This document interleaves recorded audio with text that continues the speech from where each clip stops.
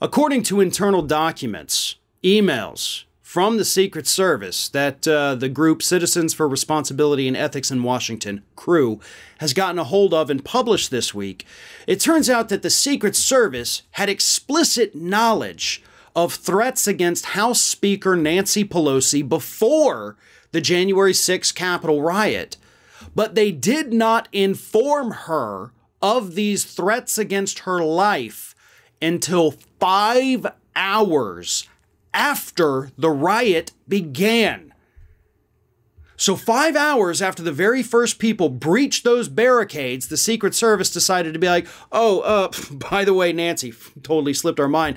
They want to kill you. And they could be armed. They said in their posts that they're going to be armed. So yeah, just you watch your back a little bit. Okay, thanks, bye.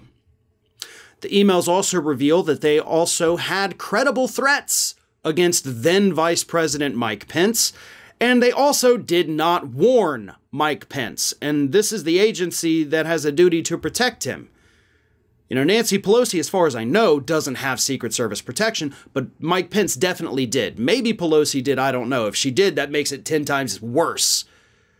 But with Pence, they're supposed to protect him, and they didn't even let him know, maybe didn't even let the officers assigned to him know that there were credible threats against his life. And this is all detailed in those emails that CREW published this week. This is real. This is what they did. They had all of these threats, and they dismissed every single one of them. And the threats against Pelosi, by the way, they were made aware of them from a post on Parler on January 4th, 2 days before the riot. And they told her about it 5 hours after the riot had started. Similar to the Mike Pence situation, those threats were coming in days before the riot actually happened. And they didn't care. The entire Secret Service is corrupt. It's kind of like when we talk about, police officers here in the United States. Oh, maybe there's a few bad apples, people say. No, maybe there's a few good apples. But the entire rest of the bunch is rotten to the core. And that, I believe at this point, after seeing this information, watching what happened with the January 6 hearings, I'm fairly confident enough to say that the entire Secret Service is corrupt at this point. Maybe there's a couple good ones still out there, but I can't even say that with any certainty. And here's the thing. Now that we know what was in their internal documents, now that we have the emails, now that they have been exposed, it suddenly makes a hell of a lot more sense as to why they deleted all those text messages from January 6th, right? Because they knew what was going to happen. They were part of a consortium of other law enforcement agencies, the Secret Service was, including the FBI, the Capitol Police, and the Metro Police. All of them were on a conference call. All of them were on these emails. They all knew about the threats. Here are, by the way, some of the threats. Biden will die shortly after being elected. Patriots are going to tear his head off. Prison is his best case scenario.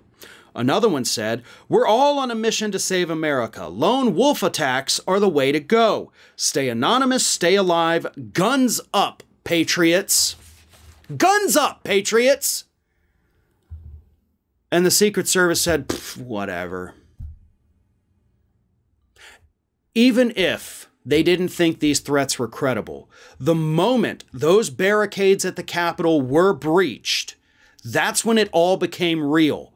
So even if they had waited till that point to warn all these lawmakers like, oh crap, hey guys, they're coming after you. We've seen the post. We didn't think they were going to do it, but now they are.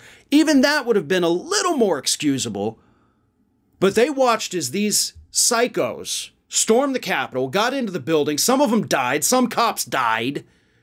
And then 5 hours after all that, they're like, oh, hey, yeah, crazy day. They want to kill you, so you may want to watch out.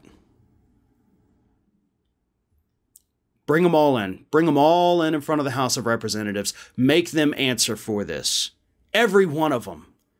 All of the officers on these emails, make them explain why they failed in the literally one friggin' job that they had to do. That's what needs to happen at this point. Get rid of all the bad ones, and I don't care if that means every agent is gone. These people can't be trusted. and they shouldn't have these jobs anymore either. Hey everyone, this is Aspen. And did you know that for the low cost of $0 per day, you can subscribe to the Fair and Balanced YouTube channel? We also encourage you to like, comment, and share, but again, click that subscribe button and help Aspen not be so grumpy.